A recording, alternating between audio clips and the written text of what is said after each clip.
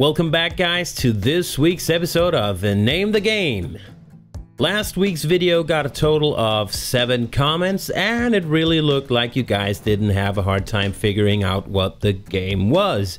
Some of you even wrote that it may have been the best description of the game you've ever heard, and I take that as a compliment, so thank you to you guys.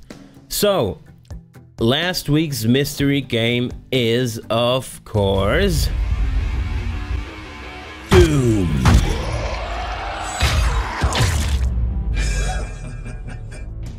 You've returned. I found a website where I could just insert the direct link to Name the Game Episode 2's YouTube video, and it actually just picks a random comment as a winner. So let's have a look and see who the winner is.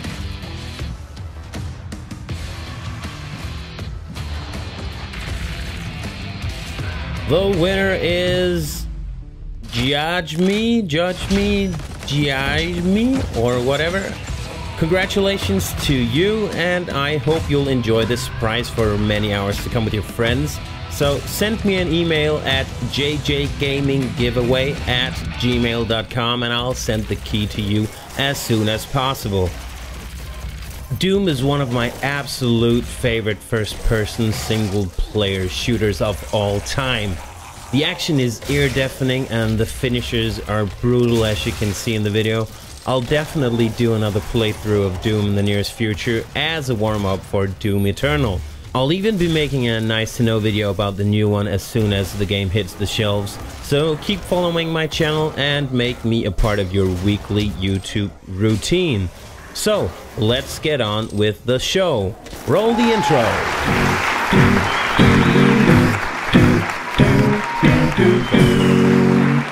Name the game. Welcome back to YouTube's favorite show, Name the Game. My name is Young Tart Quesos and I'll be your host for this evening. The rules are simple. I interview a game and you guys guess what game it is. Simple, right?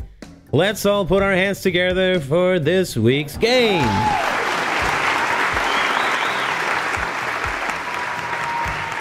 Welcome to you, X. Thank you, Mr. Quesos. I've really been looking forward to this interview for some time because you have so much experience with life and how to make it with just your bare hands. I have indeed, Mr. Quesos. What happened in your life that made you change your lifestyle so drastically? I was working a desk job from 9 to 5, and one day I just grew tired of the triviality of just going to work, never really achieving anything. I got promotions, pay raises, nice apartment, but I somehow had a void deep down inside. What was that void about? I felt kind of empty, like I haven't really been listening to myself, the nature, and what life's real priorities are. What changed your perspective of life then?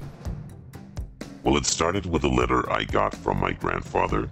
He had recently passed away, may his soul rest in peace, where he kind of foretold my empty life.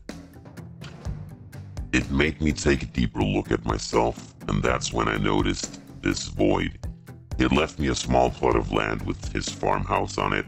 I quit my desk job and jumped on the first bus to this magnificent valley. I just left it all behind. Interesting. What met you at this valley once you got there? My grandfather's overgrown plot of land and a really welcoming community. I've never set foot on a farm before, so I had no idea what I had to do. Luckily, the mayor supplied me with a farming starter kit, and I jumped straight into the farming business. That must have been hard. It really was, but it helped me to get my priorities straight. I learned everything about farming, fishing, connecting with people, mining and crafting even. I've really made a nice life for myself here in the valley. That sounds really satisfying, X. I'm happy I got the chance to talk to you. You're welcome. That concludes this week's episode of Name the Game. I hope you guys enjoyed it. Tune in again next week for a new mystery game. Farewell and good night. Thanks for watching, everyone. If you know what game X is, please leave a comment down below and I'll pick a random winner in next week's episode.